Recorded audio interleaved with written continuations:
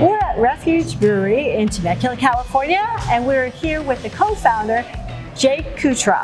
Hi, we opened the brewery coming up on 8 years ago now.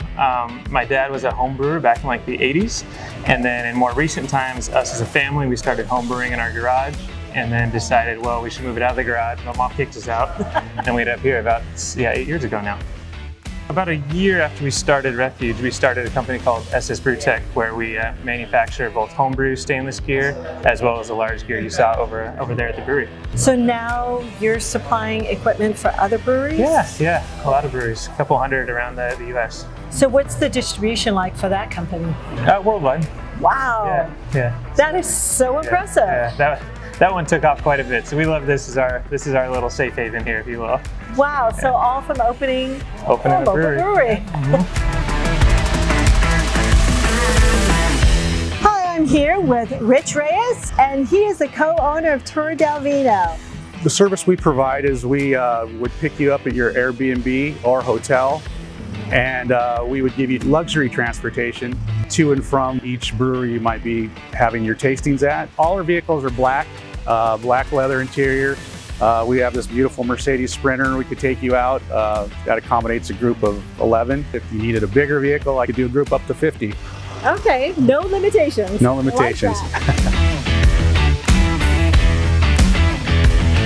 We are now at Wiens Brewery with Alec Wiens. We're talking about breweries because there's a lot more to do than just drink wine, and we've got a dozen great breweries in Temecula Valley. It's not unknown that you guys have a very successful winery. What made you guys decide to get into the beer business?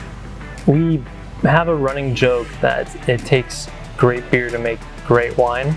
Before even the launch of the winery, the family was kind of side projecting, home brewing, and really into beer science. So with the success of the winery, some of the family members decided it was a good time to launch a brewery, try it out. You have a lot of Wiens family members involved, right? Yeah, there's 15 of us. Wow, and that's between the winery and the brewery? Between the winery and here at the brewery, yeah. A lot of, I think, what kind of defines craft beer has always been the way it stands out on the shelf from bigger beer, from, you know, the big guys. And I think being able to put my art on cans that you can see here or in grocery stores is definitely an eye catcher.